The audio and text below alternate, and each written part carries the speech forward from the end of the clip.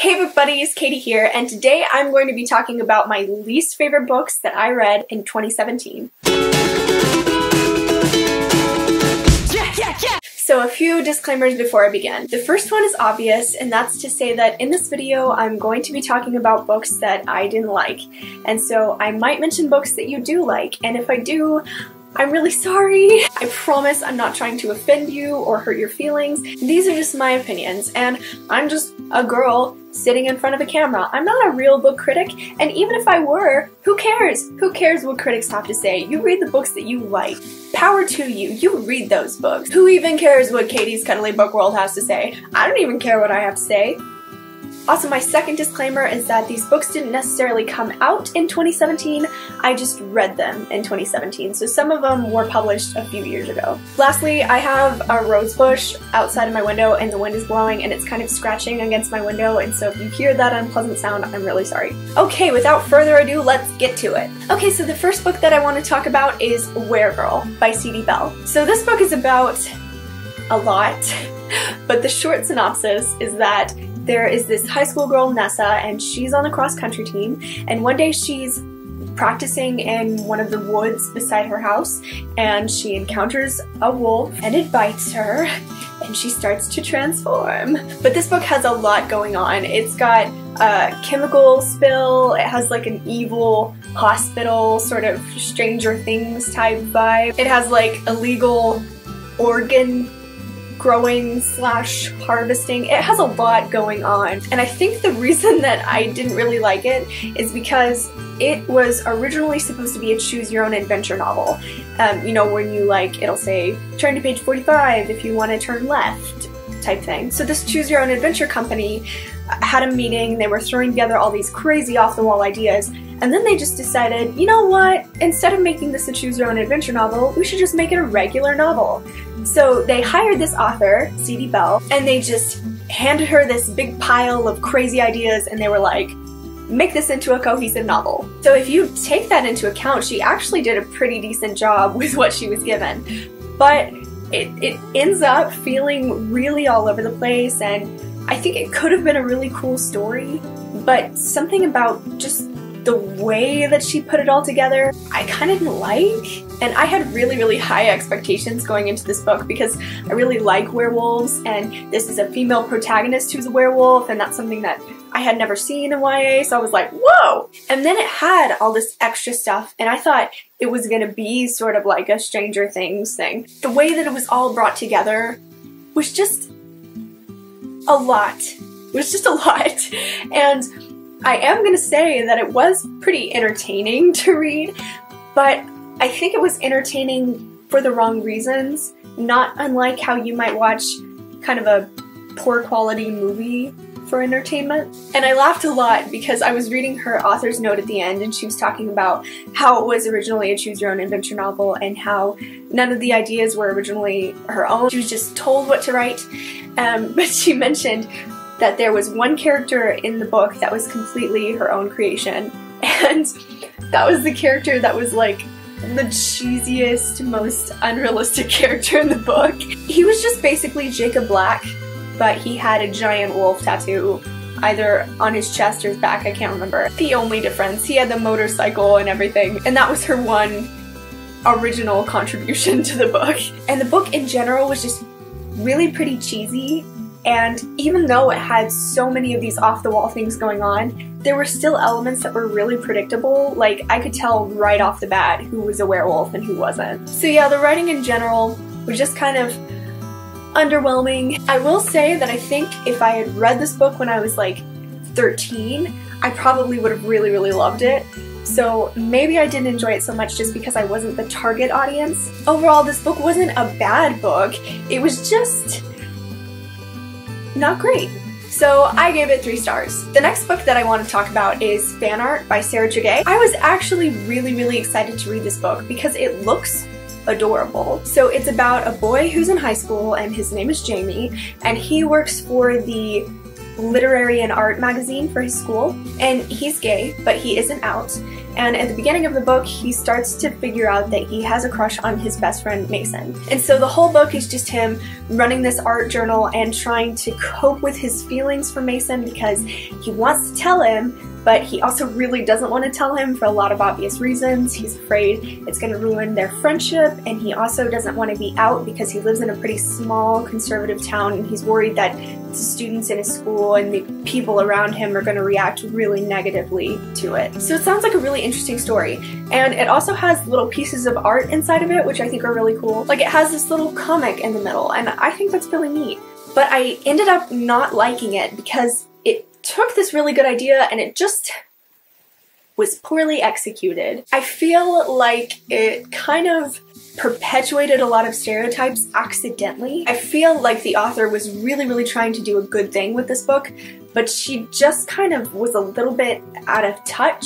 I just kind of get the vibe that maybe the author hasn't ever spoken to a high school boy that's gay.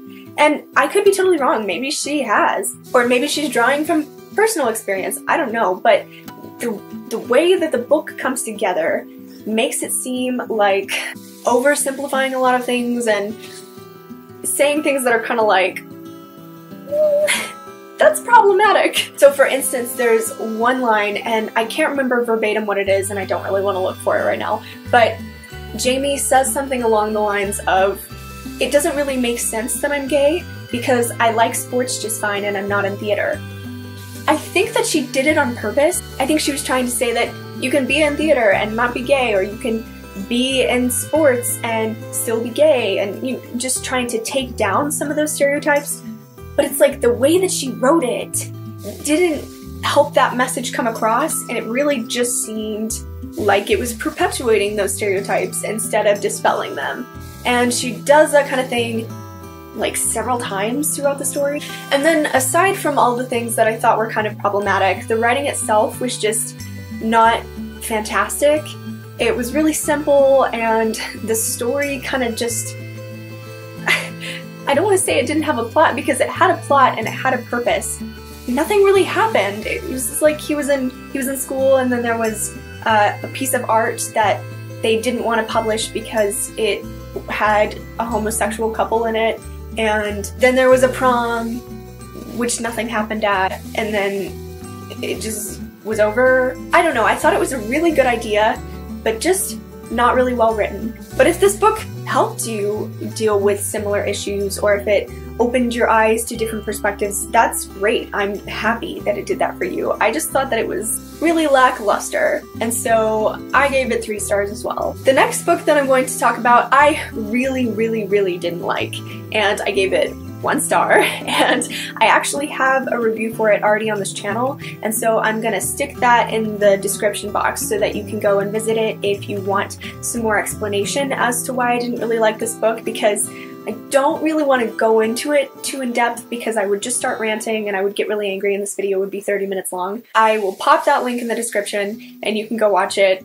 I hesitate to link my older videos because I'm constantly aware of the fact that I am terrible at YouTube, and so it's a really cringy, awkward video, and it's really low quality, and like you can't see me and the sound quality is bad, and I'm just like really awkward, kind of like I probably am in this video, you know, but just ignore that, and I rant about this book for a while if you are curious. But anyway, the book is Althea and Oliver by Christina Moracho. So this is about 2 high school kids, Althea and Oliver, and they've been friends since they were really young, and they live next door to each other and they hang out all the time, and when they're, I think it's their junior or senior year, but I can't remember which, Althea begins to realize that she has a crush on Oliver, and so that's all very well and good, except that Oliver has some rare disease that's kind of similar to narcolepsy, but not quite, where he will just fall asleep at random times and he will stay asleep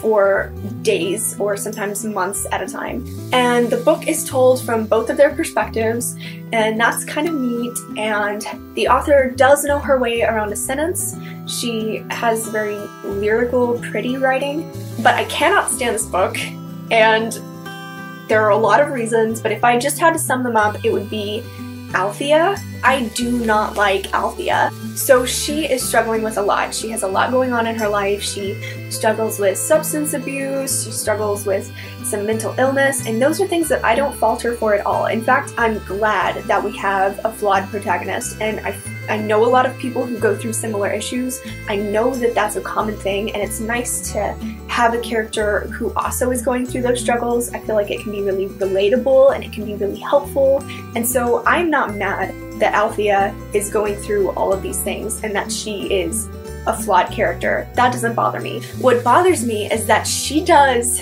a couple of things in this book, but one thing in particular, and it's just written off as okay because she's going through these struggles. And you can go through struggles, but you can't hurt somebody else that bad and just write it off and pretend like it's okay, because it's not. And it's not only her who acts like it's okay, but it's the rest of the characters in the book. They just think like, you know, it's fine, and they downplay what she does, and she does something like so bad. You really should click on that link if you have time, and I will tell you what she does, but it just is, it's a sack full of garbage, basically, and it's really harmful to her readers, and it perpetuates this idea that men can't get hurt in that way.